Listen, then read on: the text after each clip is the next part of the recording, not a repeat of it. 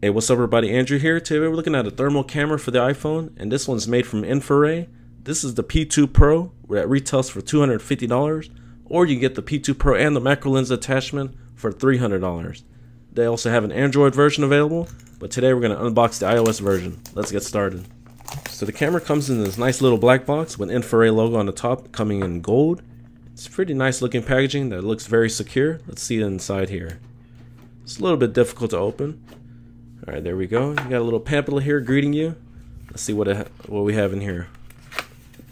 So it looks like a pamphlet here, instruction, a microfiber cloth, or it looks like a case for the camera. Some instruction manuals. It's in Chinese here. Let's see what we have in the back. So here we have it in English. Quick setup instructions here to guide you through. Next up, it looks like some warranty information, warranty certificate, just in case you have an issue with the camera. Alright, let's get to the main attraction of the show. And ladies and gentlemen, this is the Infiray Thermal P2 camera. Wow, this thing feels really small. I've had the Flare 1 camera before, and this one just feels about half the size, if that. Very lightweight and feels very premium as well. Nice little metal finish on here. And here goes the macro lens attachment with a cover on as well. That way you don't get any scratches on your camera. Wow, these feel really incredible. I'm just blown away by how small and compact this is. Oh, it comes with a little screen protector here to protect the lens while in transit. Let's go and peel that off. Boom, there we go. I'm also very impressed with the build quality. I like the body, the design of it, and how small and compact it is. Also, the spec sheet looks amazing. They claim you can do up to -4 degrees Fahrenheit to 1112 degrees Fahrenheit. In other words, -20 degrees Celsius to 600 degrees Celsius. This camera features an ultra-high IR resolution sensor coming in at 256 by 192. Also features a 40 MK sensor running at 25 Hz frame rate. That is incredible. We'll be sure to put it to the test and give you guys good examples of what it looks like. To download the iOS app, simply go to the App Store, search for Infiray, and then scroll down, you'll see Thermal P2.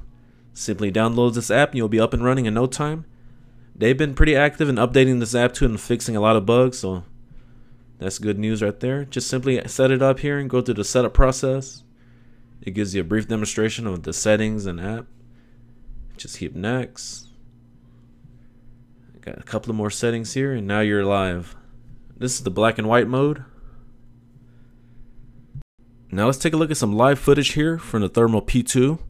This is the M1 MacBook Pro here. The temperatures are running very cool. If you guys don't know, the M1 and M2 chips on the Apple MacBook computers are very efficient. They run very cool and the fans hardly come on. Next up, let's look at this car here in the Texas heat. It's sitting in the driveway. The hood's reporting at 132 degrees Fahrenheit. Look at the picture of my hands here. That's crazy. Wow. This camera will also come in handy for tracking hotspots for door insulation spots that are going bad or not sealed properly here. Just look at this door here, for example. See all that heat coming in here on the crack of the doors? Obviously, we have an insulation problem right here that I'll have to address, but also check a look at this TV here in the back. Look how hot the Samsung TV runs. Keep in mind, this is an older model, probably about 10 to 11 years old, so this technology is not up to par like for today's standards, but you get the point. That thing looks very hot right there. Look at the hot spot right there. FYI, if you're trying to measure some high temperature measurements, kind of like an oven or higher, make sure you change the measurement mode to wide range, otherwise your picture will come out grainy like this. Now let's take a look at the difference with wide range mode on. Here you also got some different palette options here to describe the temperature. This is white hot, black hot, rainbow, iron red, aurora, jungle, golden red, medical, dim light, gold, red hot, and city mode. Next up, let's take a look at an example of a V6 Toyota engine right here. This engine has been sitting idle for roughly around 4 or 5 hours, give or take. Even then, it's still hot. Keep in mind, this is in the Texas heat. Now let's look at it with the engine turned on. It's been on for approximately 2 to 3 minutes. Look how hot it gets already. Look at this section right here by the radiator hose. Wow. Now let's take a look at the exhaust manifold. This thing is starting to get very hot. The oxygen sensor is now reporting 334 degrees Fahrenheit. There's also a cool setting here that can show you the actual picture of what you're looking at. See right there in the top right? That's actually pretty cool. Look at this, guys. Let me try to get you a better view right here. So it just gives you a better idea of what you're looking at compared to what the thermal sensor sees.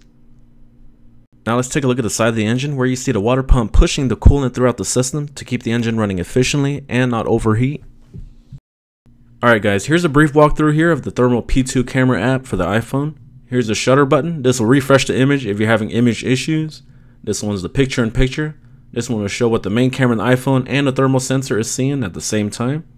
Now let's look at our sub-menu here in the top left. Here you got professional thermometry mode, image settings, automatic shutter switch, continuous image capture. Let's see, the next option here is your temperature unit. You can change it to Celsius, Kelvin, or Fahrenheit. Now we got temperature alarm. You got high temperature alarm setting, high temperature threshold, low temperature alarm on and off switch, and low temperature threshold. Let's go back. You got your burn prevention. Now let's go to general. You got your language, theme settings. You can change it to dark or light mode. And last but not least is your help section. Next up, we're in live mode here on the palette color options on the screen. All right, let's take a look here. Let's go to video. Let's click on palette. So this is, let's start at the first. Here's white hot. Then you got black hot. And the most popular right here is the iron red. You got some other options here. Aurora, jungle, golden red, medical, dim light, gold, red hot, and city mode. Now let's take a look at some additional options we have on screen. Here you got image flip, variable correction, image settings, temperature display on, and measurement mode. Let's dive deeper here. Let's go to variable correction. Here you got your EMS settings, ambient temperature, and you can adjust the distance. Next up, let's see image settings. Here you can adjust the brightness levels and the contrast. Let's go back. Let's see what else. Measurement mode. Here you got your high image quality, wide range, and automatic switching. And last but not least is our image flip option here. Here you can select 0 degrees, 90 degrees, 180, 270. You can also turn on the infrared image flip. There's just a ton of options and features with this infrared camera. I'm pretty impressed, to be honest. I mean, at this price range, you're getting tons of options and features. Alright guys, our next test here is we're going to measure a 2.5-inch traditional spinning hard drive here. This is from a laptop. So right now, as you can see, the image is decent, but it's not great. So that's where the macro lens comes into play. But here's a picture-in-picture mode here that I'm testing to see what I'm looking at.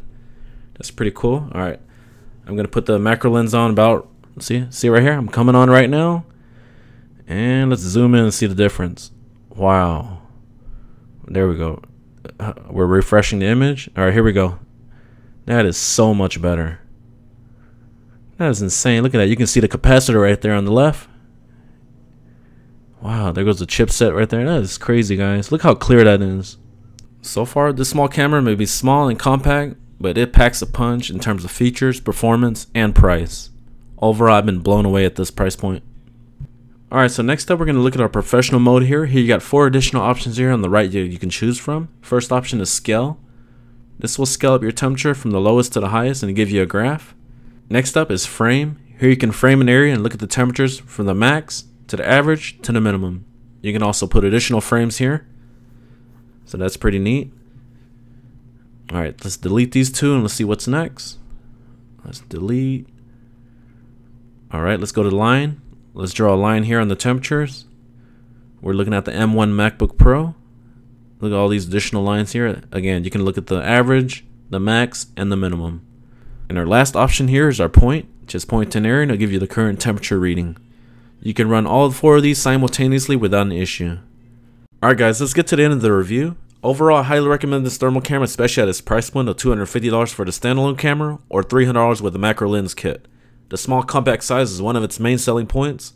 I also love the fact that it doesn't have a battery like the Flare 1. Having a battery inside makes it a planned obsolescence. The image quality is far superior than the Flare 1 and Flare 1 Pro. I also love that it comes with the optional macro lens for those close-up shots where you need more detail. The Thermal P2 app for iPhone has been a pretty smooth experience. The team at Infiray has been updating this app pretty frequently, so that's good news. So far I only had one hiccup on the app where the camera wouldn't launch, but a simple restart of the app was all I needed. Alright guys, this about wraps up my review on Infiray Thermal P2 camera sensor for the iPhone. I hope you guys enjoyed it. If you did, please be sure to hit that like button as it really helps out the channel. If you're interested in buying one of these, be sure to check out the comments section for the affiliate link, or I'll post it in the description. Thank you so much for watching, and have a great day.